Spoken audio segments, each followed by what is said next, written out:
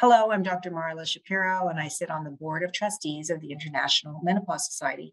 And today I'm joined by Dr. Langer, who is esteemed and going to introduce himself to you so you can know who we're talking about. And we're going to talk about some important issues related to menopausal hormone therapy. Dr. Langer. Yes, can you tell the audience? I'm a family physician of more than 40 years and a preventive medicine specialist. I'm what's known as an epidemiologist. That may be a little bit more familiar to people in this age of the pandemic. I study trends in diseases in groups of people. And my career has focused not just on clinically taking care of individuals, but also on prevention of age-related diseases, especially in older women. I've been an investigator for many of the major studies looking at that, including the Women's Health Initiative. So the Women's Health Initiative is now 20 years old. Hard to believe, but here we are 20 years later, and women still are confused and concerned about the messaging that they got from this study, that here it is 20 years later and the confusion still persists. So for women who know something about this, but not a lot, tell them about what the study was meant to do.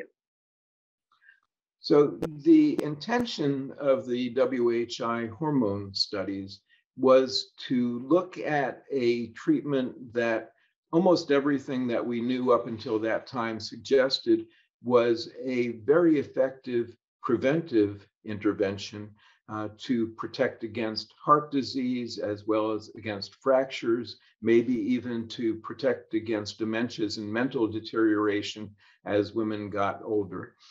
And with that in mind, since almost all of the information that was available at that point was from women who had started taking hormones around the time of menopause and then continued to take it and followed in an observational way. In other words, not in a what we call a clinical trial, an experimental test where we can isolate the effects clearly of something that we give to people from other things that may also be related, like other healthy lifestyle and so on.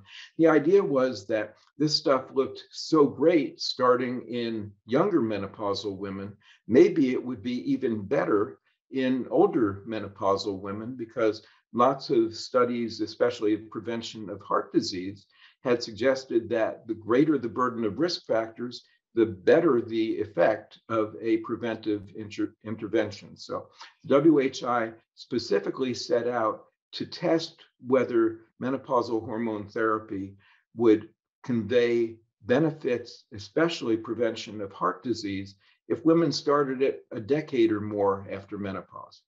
So we had those headline news that looked at all the women at the same time, and the results were not really given in terms of what happened if you were younger or what happened if you were older, but the messaging that women got was hormones are no good, hormones are going to give you breast cancer, hormones are going to give you a heart attack, hormones are going to give you a stroke. So briefly, for some of the key messages that women need to know about menopausal hormones, the one size doesn't fit all and the one age doesn't fit all seems to be an important message for women to hear. Absolutely. So the WHI, in order to test whether or not this worked for women who were way past menopause, deliberately only enrolled a very, very small number of women who were at the ages that usually would get hormones prescribed for them when they were around the time of menopause. So only about 10%, about 1 in 10 of the women in the WHI hormone trials were aged 50 to 54, the age at which time most women might start on hormones. 70% of them were over the age of 60, all the way up to age 79.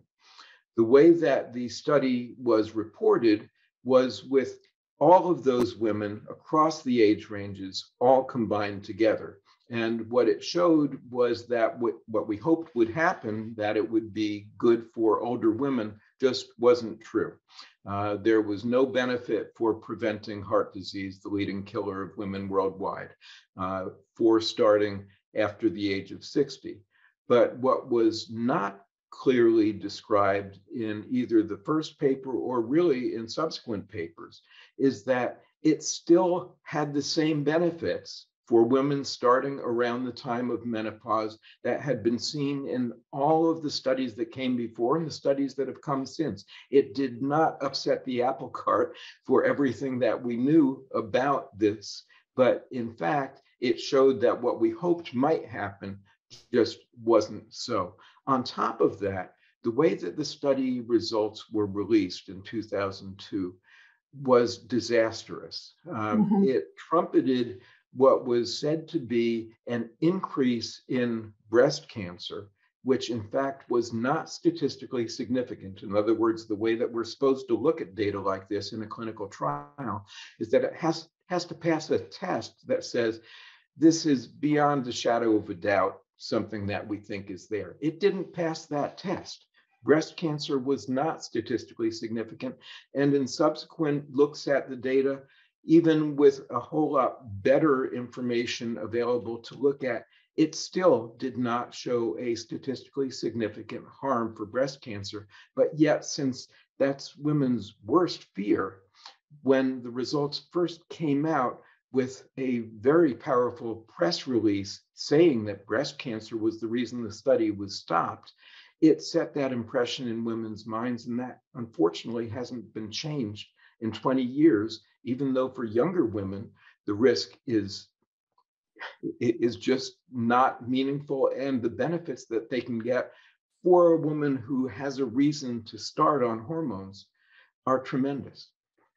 And I think before I let you go, I want to really reiterate that for our younger women, meaning women within the first 10 years of menopause, that if there's a reason to go on to menopausal hormone therapy, not to be fearful by headline news that does not apply to them. Exactly. So first and foremost, any woman's major or any average woman's major risk is of a heart attack.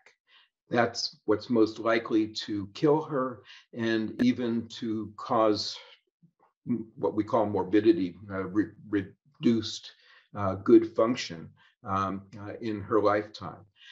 And hormone therapy started within the first 10 years of menopause clearly seems to provide that benefit. And on top of it, it also provides clear benefits for another major hazard, and that's osteoporosis leading to fractures.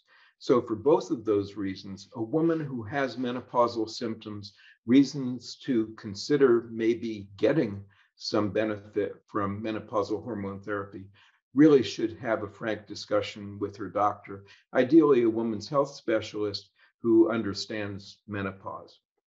Well, thank you so much for being with us today. My pleasure. Thank you.